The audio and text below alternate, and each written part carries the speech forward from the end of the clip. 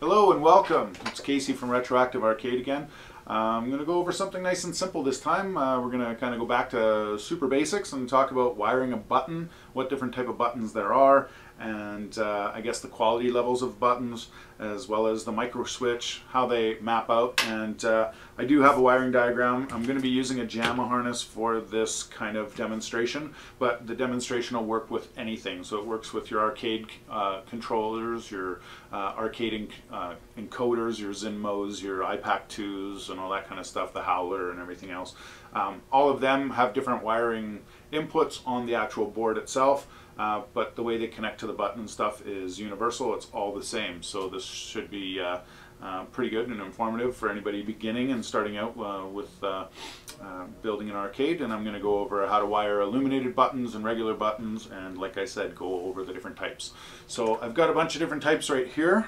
They're not all the types, that's for sure, but the bases are covered on them. So on this side here, we've got our concave American style buttons, and then we have our convex competition type Sanwa buttons and stuff like that. They are of a higher quality because they use kind of like a, I guess you could say, compare it to the old gold leaf style where they connect automatically. The good thing with these buttons is that they got a real good response rate. So these seem to have a little bit of a less response rate, but because it's going through as a different connection inside. So you've got your little micro switch. So you push down, it hits the micro switch, then it sends a signal. Everything's kind of all in one on these ones. So competition fight sticks and things like that, all those guys love these buttons. These aren't really for the traditional style arcade. So we're going to kind of stay on this end of things. Plus these ones don't illuminate, even though they look like they might, they don't. There's only two connections, positive and negative, and on with these ones, just to cover our grounds with them, I'll show you the bottom. So underneath they only have two connections. With that being said, positive and negative, and it doesn't matter which one you do. So if you map them wrong on any, you can put 4, 6, 8 in your controller, and you can wire them all differently, and it doesn't matter. As soon as you press the button, they'll be fine. So positive and negative on each side, you're good to go. With these American style push buttons that use a micro switch, you're going to be set up kind of like this. Sad. Anyway, so the micro switch on there, this one here has 3 prongs. Some of them only have 2, so some of them don't have this one that's here. This is a Zippy micro switch. There's some generic ones and stuff. We carry a whole bunch of different kinds. I'm not going to show them to you. The only difference is that there's like a weight and a sound to it. So you can kind of hear the click on this one. A generic one is going to be really loud, and it's going to be really stiff. This one's nice and smooth. So it's kind of nice, and then you don't hear the buttons clicking while you're playing your game and stuff. So usually if you have the thing cranked up, it's all good to go. You wouldn't have to worry about the sound and stuff anyway. These buttons specifically are from Suzo Hap. To know that, they have a thing on there called, says Suzo Hap. There are some ones from China that look exactly the same, and they're actually from the exact same mold. They just use, sometimes they use a different quality of plastic, but to be honest, there's no real difference whatsoever. The only thing that I would suggest is that some of the ones from China have a different feel on them down here for the way the micro switch mounts and stuff, and I find them to be a little bit flimsy. This one will last you forever. They're designed to be beat the hell out of. Anyway, so the wiring on this one's pretty simple. You've got your top prong here, which is always ground on any micro switch, no matter what. So you've got the one showing on the bottom furthest down is going to be your ground. So you're going to have on these harnesses, you have a daisy chain already on a JAMA harness, which makes the JAMA harness super easy to use, which is really good. Then you just daisy chain these around to all your buttons, so, and all your micro switches. So that'll include your joystick and stuff too, because most joysticks have just micro switches mounted to the bottom underneath. I can show you with these ones here. This is a Japanese version, but you can see that they're kind of micro switches on the side. This one's, it only has the 2 prongs. So the bottom one, or the one closest to the outside of the switch itself, is your ground, and then your active line in on there is It's going to be your colored one or whatever you choose to run it with Silicon Arcade encoder or whatever. You can plug your own wires, choose your own colors, run your own lines, do whatever you want.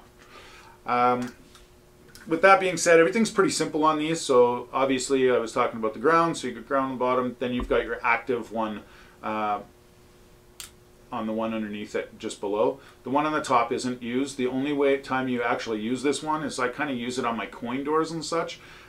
So if I'm running a splice for my coin button, or you want two buttons to do the same action, you're running a daisy chain from one button to the other, so that maybe you want them to be the same thing, like one coin on one side of your control panel, one on the other, or we do it with our cocktails where we connect one, like a coin button on player one, and then we connect it to the coin door at the bottom.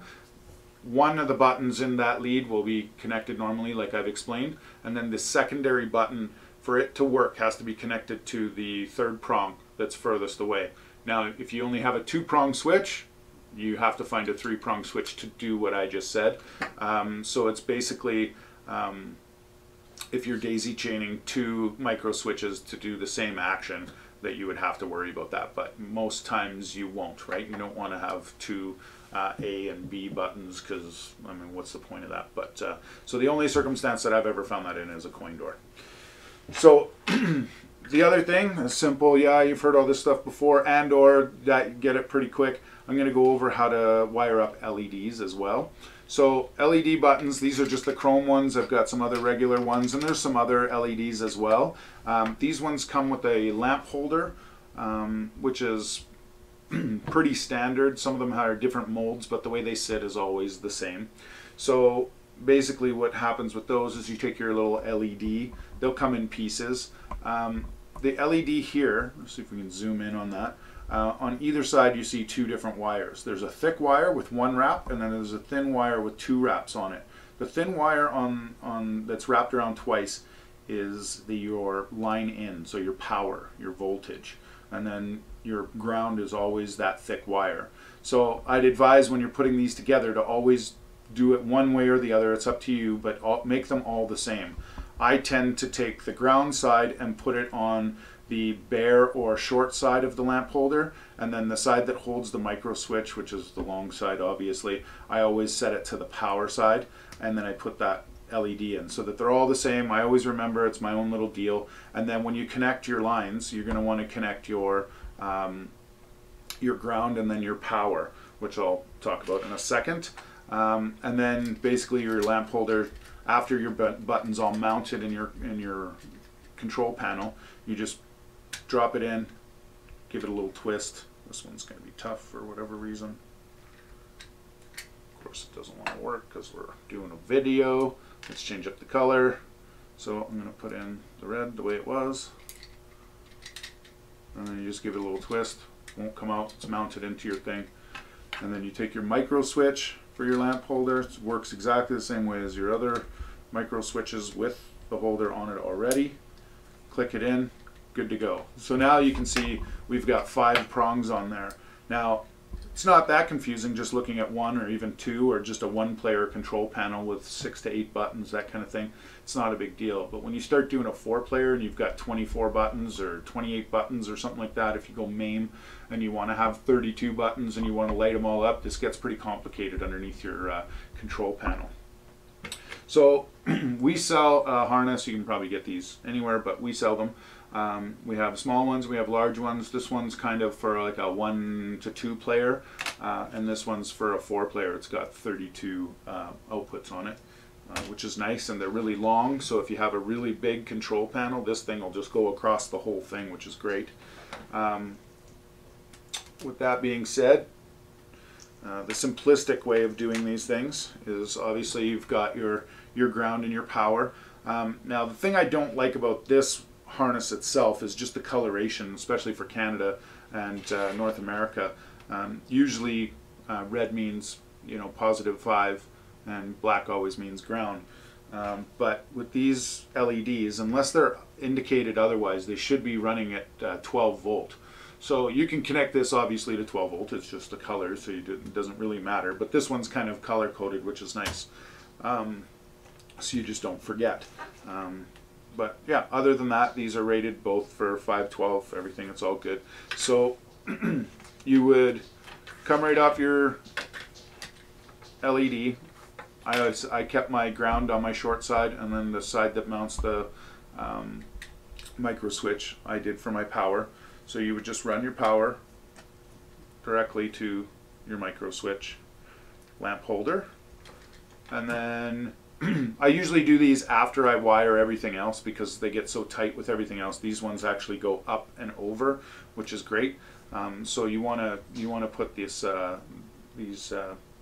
LED harnesses on after you've wired your whole panel, and then it just keeps it a lot neater. These seem to be longer, they're thicker, so they'll come up and they'll go over to the next one, and so on and so forth. With the JAMA harness, you've got your daisy chain, and then obviously your coordinated colors, like I have for this for the JAMA harness diagram here that's available on our website. Yeah, you can download it anytime. It'll tell you what these colors mean. So I don't know if you can actually zoom in here or whatever, but it'll tell you that you've got your coin, your P2 start or player 1 start. It tells you which side of the JAMA harness is player 1 and player 2. It'll tell you, your right, up, down, fire button 1 and 2 and 3 and 4 and that kind of thing. So it's super simple. You look at it, grasp the concept in a couple of minutes. It's not a big deal, and then you can wire up your whole system. With that, give you a quick visual of what it would look like all connected, and then everybody's on the same page. So you want to put your active wire going to the second button or the second prong, and then your first prong underneath is always your ground, and then you would daisy chain that to every other button. So all your buttons should look like this, and you can see right away just from a quick thing, just not even the wires that I have just sitting on the desk, but just coming off of it, that can get pretty messy and pretty complicated pretty quick. All in all, if you do one at a time, so if you just do all your color coats, then you go afterwards and you do your daisy chain of your ground, and then you do your LED harness afterwards, you should be fine if you do it all in sequence. That's where I say up front, it's nice to have a plan with your LED and put it in the right way, negative versus positive. Decide which side you're going to put it on. If you set it all up, it happens all the time, especially around here too, because we're doing it all the time. Sometimes you'll set up all your harnesses and stuff, and sometimes you'll either get the connection here backwards or the bulb itself is backwards. If you turn everything on and the bulb doesn't work, it's not always because you have a burnt out bulb. You can just take it out, flip it over, and put it in, and it'll light up. You just put it in the wrong way. It's a lot easier to do that sometimes than it is to actually change the wiring underneath, because once this is all together, as long as you have enough slack and this is mounted to a cabinet, you just give it a little twist, it'll drop out, then you can switch your LED and do that kind of thing. These LEDs, sometimes they're kind of cheap, I guess.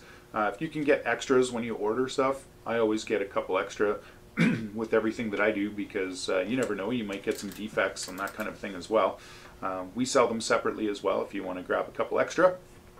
And I guess that's pretty much about it. If you have any questions on wiring any buttons, any harnesses, the way they're set up, feel free to check out our website on videos and tutorials. We have a whole bunch of that stuff that's downloadable. You have PDFs and everything. We have more of this kind of content on our webpage as well as our YouTube channel. So feel free to check us out. You can contact us directly by email, or you can just give us a call, and we're always here to answer the phone. So thank you very much for joining us, and hopefully that was helpful.